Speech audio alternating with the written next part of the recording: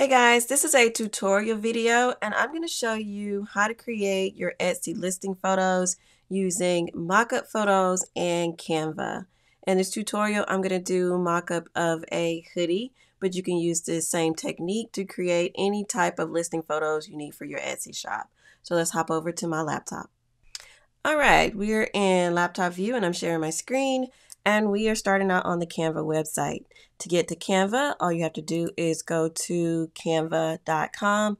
I am using the paid version of Canva, but what I'm showing you, you can do with the free version. So if you do not have a Canva account, all you have to do is look in the description. I have a link. You can click on that link and sign up for a free account. But we will get started starting on the home page from Canva. Once we're on the home page, we're going to click on Create a Design.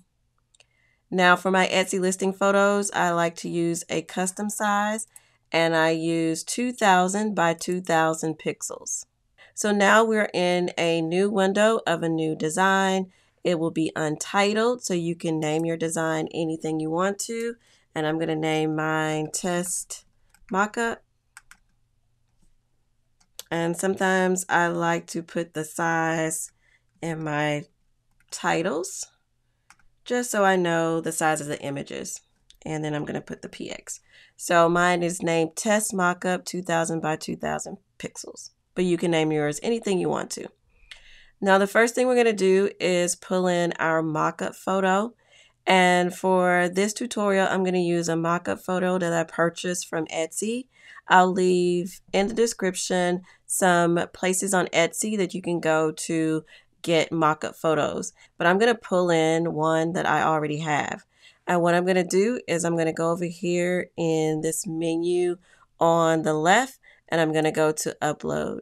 Because what I want to do is upload my design or my mockup that I purchased from Etsy into Canva. So I'm just going to click on upload files and then I'm going to maneuver to where my files are located.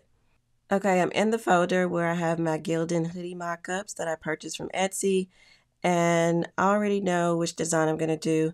So I'm going to pick this Irish green Gildan hoodie and I'm going to say open. And you're going to see the file upload over here in this upload section.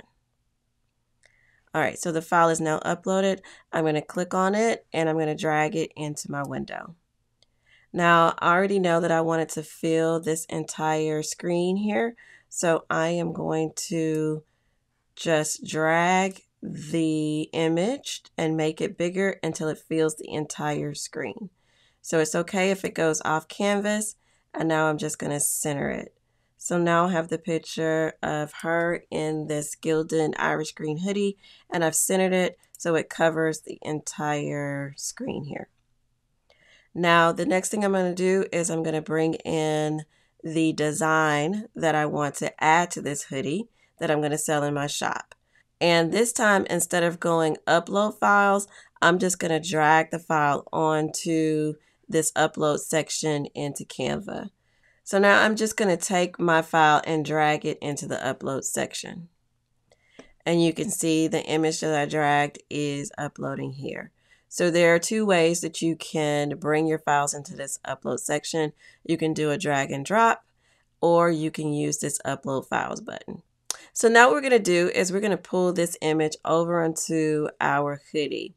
Now, one thing I need to note is the image that you use to pull onto your hoodie or your mock-up, it needs to be a transparent image so that it is clear and you can see the image on your mock-up photo. So I'm just going to drag this over and you guys will see what I mean. So you can see how if this background was white or any other color besides transparent, it would show up over my picture of the hoodie, which means that my mock-up photo wouldn't come out right. So now the next thing I'm going to do is now I'm just going to resize this so it will fit onto her shirt. And I'm going to try to make it look just like the image will look if I press it onto the shirt. So I'm just going to play with it a little bit and move it around. I usually pull my cursor out so I can see it on the hoodie. And I might press it maybe about right in there. So now you can see I have the mock-up on the hoodie. And then the next thing I'm going to do is I'm going to work with the transparency on this just to make it look like it's melted into the hoodie and not an image that I just placed on top of a picture. So I'm going to click right here and go to transparency, and I'm just going to take the transparency down a little bit. And I used to play with it. You can see if you take it too far, it looks like it's fading off, but you can find just the right spot to where it looks like it is on the hoodie or the graphic that you are putting it on. And then I'm just going to click off, and then you can see now I have her in this green hoodie with my lucky design on it. And now the next thing I want to do is I need to download this file so I can place it in Etsy. I will usually do my files in PNG format, but you can do them in PNG format or JPEG format. So I'm going to click on this button right here that says share.